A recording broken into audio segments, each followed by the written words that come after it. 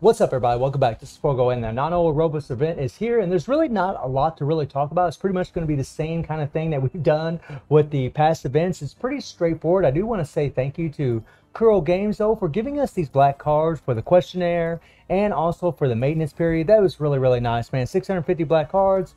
Really nice to see that. Also, in the Nano Robust event, make sure that you do all these. These tickets here are what we're going to be using to get like solid 6-star memories, just like in the Abyss mode, just like what it was in the Fallen Star event. Pretty straightforward. Honestly, all this is really straightforward. We got a new story mode, which is awesome. We can get some black cards. We also have a new interlude for Chrome here, where we're also going to be able to get even more black cards, which is awesome. So make sure that you do this. This will always be here. The interlude is never going to go anywhere. This is an A rank interlude. It's always going to be here, and the same with the story mode. So there's really no need to be in a hurry to try to get through it, but there are a bunch of available black cards in there, so I would always advise doing it. And as far as the Nano Robust event, I mean, just like I said earlier, it's pretty damn straightforward, right?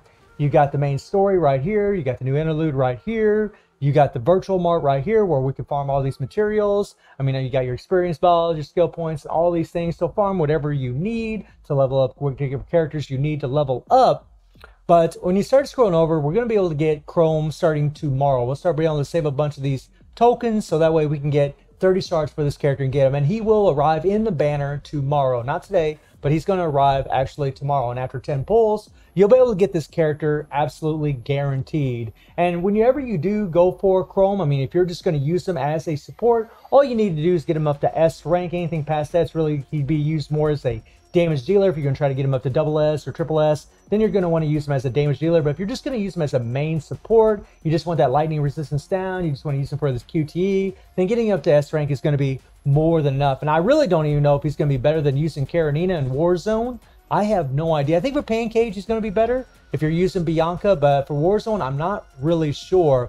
But some things that really happened that was really awesome in this event, like these memories. So you'll be able to farm Heisen memories. You're going to be able to farm Einstein. So if you are building him for sub DPS, just get 4 Heisen memories, whether it's slot 1, 2, 3, and 4, or slot 3, 4, 5, and 6. And then make sure that you get 8 more memories so you can fully resonate them. And then you're going to want 2 Einstein memories, and make sure that you have 6 of those in total. You know, maybe you'll have a slot 1 and 2 Einstein memory, and then you just have 4 more Einstein memories, so that way you can fully resonate them. If you're building him for a support, then more than likely you already have a Da Vinci set that you can already use on him. You don't really need to resonate a Da Vinci set for the character if you're going to use him for that purpose. However, you can still do that, but that is something to keep in mind. But the thing that's really nice about this event is also that you can farm for patent memories and Hannahs, which is awesome. So certain characters like A Kamoy, A Karenina, S Kamoy, all 3 of those characters, you know, the main DPS sets for those characters